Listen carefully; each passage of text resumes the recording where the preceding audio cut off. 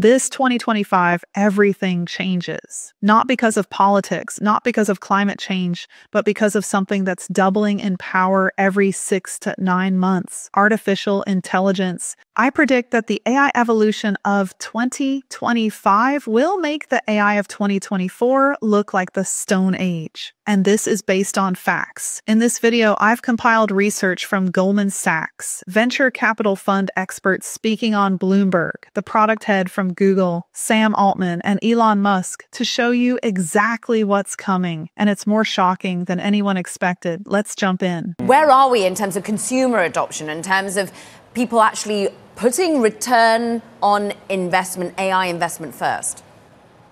You're exactly right. Let me give a couple examples. AI changes over time. When I was an AI researcher a long time ago, we were barely scratching the surface of natural language processing and natural language understanding and the beginnings of computer vision. 2022, 2023 were really about large language models and answering questions and really the advent of modern AI. 2024 has been the year of agents. And what an agent is an AI that actually completes a task. You ask it to do something, and it doesn't just tell you how to do it, it does it for you. An example of an AI agent company is our own portfolio company, Expo. Expo was founded by the creator of GitHub Copilot, and they set out to create an agent for cybersecurity, an extremely challenging and important space. And in a few months, they were able to develop an AI that can actually outperform some of the best penetration testers in the world. So this AI goes in and it attacks a website with the permission of the website provider, finds vulnerabilities, and actually reports it back and says, we have found these vulnerabilities. We've completed this entire task. That was 2024 for AI. It was all about agents. 2025 and beyond likely will be about swarms of AI agents, networks of AI agents, them working together and maybe even against each other to some result. Konstantin, the swarm of AI agents, I feel there's a swarm of companies talking about AI agents, that we're about to have Salesforce numbers after the bell today, and they're all about agent force. At the same time, we recently had one of your portfolio companies on Rocks, for example, which is also all about agents.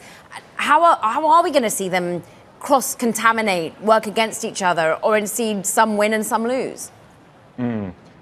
Absolutely. The reason why people are so excited about agents is because the promise of AI completing tasks, not every task, but many tasks, is so impactful. We really want AI to be able to do the work. You just mentioned Rocks, and Rocks is a great example of a company that is an AI agent, but an AI agent that actually includes the human in the loop. Rocks is not trying to cut the person out. They're actually trying to say, okay, you are a really good seller. You have really good human relationships with your buyers. Instead of trying to disintermediate that, we're going to empower you with an agent. This agent's going to do all the work and research for you. It's going to get you prepared for that next meeting. And an example of them actually putting that theory into practice is they originally developed a technology that would auto-draft emails. And they actually had the ability to auto-send those emails. But they took that out, and they found that when they actually kept the human seller in the loop, performance was 3 times as high. So there are companies where the agent's going to do the entire task, likely in the cybersecurity space, like with Expo. There are companies where their AI agent's going to do work for the person in order to augment them, like in the case of Rocks. Konstantin, you're a big thinker, and you put out sort of trends and forecasts. Trend for us how many agent offerings we really need. How many public and private companies, how many horses such as Rocks can you back? Well, it's just the beginning and early days for artificial intelligence. And look, the constraint is really our creativity. The amount of opportunity for artificial intelligence is huge, and I'll give an example. 2 areas that are critical to all of us are healthcare and education. They have been areas where cost has gone up and up and up for decades.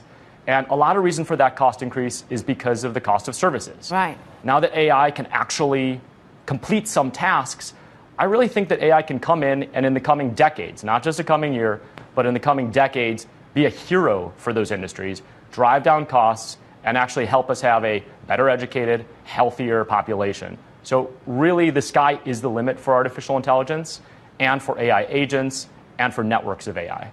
Like it or not, and there's a lot of not out there, artificial intelligence is here to stay. 2024, a big year for so-called generative AI, that is chatbots and image makers and video creators. But as we gear up to enter a new year, here's a question, maybe even ChatGPT would be stumped. What next? We are joined now by a generative AI expert. His name is Sam Gregory. Sam. Remember how the smartphone changed everything in just a few years? That's nothing compared to what's about to happen. Goldman Sachs CIO says he's never seen anything like this, not even during the rise of cloud computing. And he says it's happening even faster. Listen to this. After a huge year for artificial intelligence, what is in store for next year? I don't know. Kate Rooney probably knows because she read the Goldman Sachs report. It's great to see you, Kate. Great to see you. Great to be here in person, guys. So I did speak to the bank's top tech executive. He shared his outlook on AI for next year. I spoke to Goldman's chief information officer, Marco Argenti, exclusively on the topic. He spent the bulk of his career at AWS, Amazon Web Services, and Nokia back in the day, now handles Goldman's AI efforts. We first talked about what happened this year. He said right now in AI, it feels like the emergence of cloud when he was at Amazon, but faster. He says he's never seen anything like this in terms of the pace of development. He said the biggest surprise this year was this tech moving beyond things like chatbots into multimodal, which is pretty much a fancy way of saying AI that generates images and video. Says that next year, Fortune 500 companies are going to start to deploy this in a much more impactful way, and it eventually will evolve into what he calls a new hybrid workforce with AI agents working alongside people. You might think of a future of a workforce where you're going to have managers that are going to manage both human employees and AI employees. You might have the role of human capital management functions that are going to become human and machine capital functions that are going to be working on both evolving the career of humans and also evolving the career of AIs. Argenti says there will be an emergence of AI experts that have a very niche, specific type of industry knowledge. So think of banking, for example. In the case of Goldman Sachs, he is expecting major robotics breakthroughs as well. Says AI safety is going to become a bigger priority on company boards, not just for regulators. And then large language model commoditization, he says we're going to see, he described it as many cars, fewer engines, the engines here being the underlying models. As that happens, the data the companies train off, he says, are going to really start to emerge as an edge, guys. Is it going to change the world now? Or because it doesn't seem like it's quite ready for prime time yet. That's one of the big predictions. I think this is also part of the AI narrative and the valuation story, that it's got to help margins at some point in order for this narrative to continue. So I think there's a lot of pressure for this to actually start to impact normal companies, not just tech companies. If that doesn't happen, I think it takes some of the air out of what's going on here.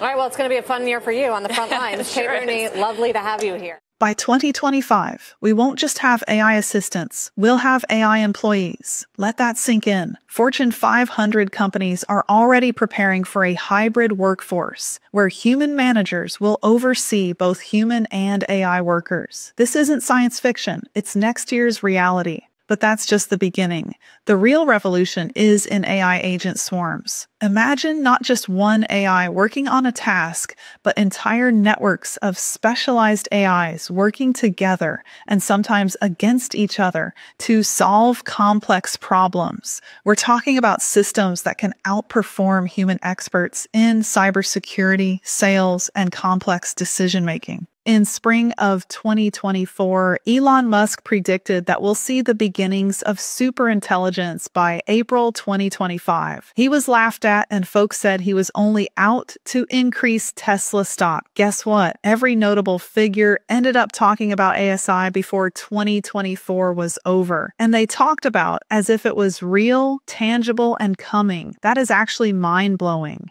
Google's own AI product lead working on AGI actually said on X, we're on a straight shot to ASI, artificial superintelligence. He said this before 2024 ended on December 30th. Then Sam Altman, known for his measured approach, came out in 2024 talking about superintelligence and said it was a few thousand days away. Listen to him talking about what's coming in 2025 before the year 2024 was up. The next big question that we're all asking, I can't even believe we're just asking it 2 years later, and you actually just wrote about it. You said that it is possible that we will have superintelligence in a few thousand days from now. 2 years ago, did you think that? And when you say a few thousand days, I can do various versions of math on what that means. Well, I mean, there is wide uncertainty, and there's also different definitions of what superintelligence is. Yes, 2 years ago, we thought we were on a pretty steep curve. I mean, we started OpenAI because we thought this was possible and maybe not that far away. And it has gone well, but we hoped it was going to go well. Like, we believed in deep learning as this unbelievable new discovery of humanity, and we thought it could go here, and we had a duty to get it here and to make it go well and to broadly share the benefits. But yeah, we did think we could get here, and we still believe we can get here. It's not for sure. There's a ton of hard work, a ton of research and engineering still to do, but I think it's possible. And I think it's possible not super far in the future. I expect that in 2025, we will have systems that people look at, even people who are skeptical of current progress, and say, wow, I did not expect that. That does change what. Like what?